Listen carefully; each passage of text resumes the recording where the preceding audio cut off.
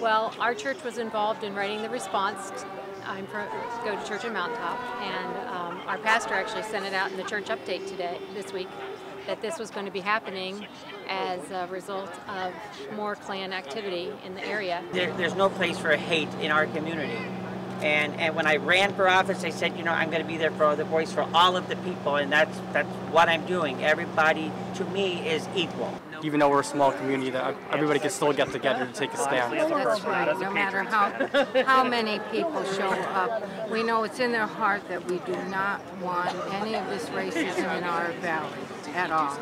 You shouldn't be judged on your color, your religion. It's what you do in society. Determines whether you're a good person or a bad person, not the color of your skin. So we need to, everybody get together. That's so in the past. Everybody got to grow up and unite and love each other. Plain and simple. That there are people that stand for things other than hatred and, I don't know.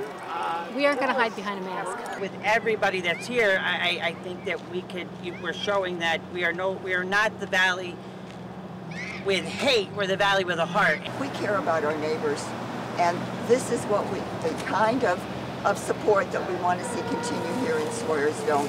And I'm grateful that our mayor has arranged something like this evening so that we can all come together and say, not in our community. We deserve better than this, and we're going to stand for better than this.